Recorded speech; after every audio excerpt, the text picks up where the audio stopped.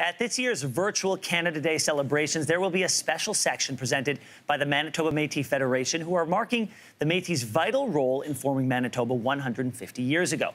One of the performers involved is Patti Kusturok, and she is joining us from Winnipeg. Patti, great to talk to you. Thank you for being here. Tell me about how the Manitoba Métis Federation is involved in this virtual Canada Day. Hi, Ben. Well, they put together a 3 to 4 minute video, which has music provided by me. And that's just to illustrate Louis Riel's role in joining in with the provisional government and forming the Manitoba Act of 1870. So that is what the video is about. Why is it so important that the Federation gets this chance to celebrate the province's 150th with the national audience? And what signal do you think it sends to the rest of the country that the Métis Federation is participating?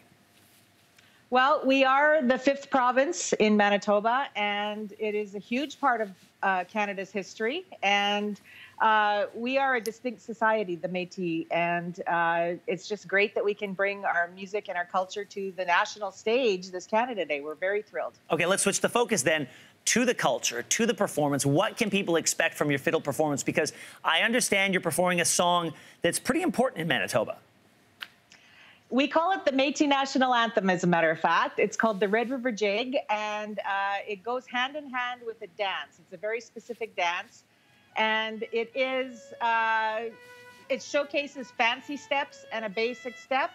And it's all about the driving beat, the culture. I mean, when you hear fiddle music in Canada, first that comes to mind perhaps might be Natalie McMaster, Ashley McIsaac, you know, the ones that are high up in the fiddle world. But we have our own distinct style here in Manitoba as well. Can I interrupt for a second? Can you tell me what makes it distinct?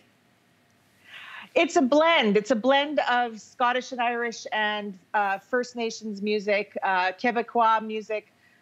It's very rhythmic, very hard driving and danceable, because that's what it's about. I mean, the old days, we used to sit in the kitchens. Our ancestors used to sit in the kitchens and play, and the feet would be going steady because there were no guitar players. There were no piano players to accompany them.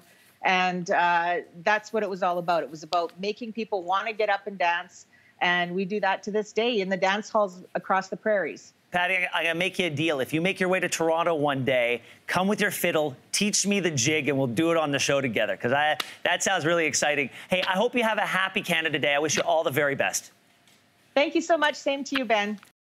Thanks for watching. If you like this, be sure to subscribe here. And you can check out more Your Morning videos right here.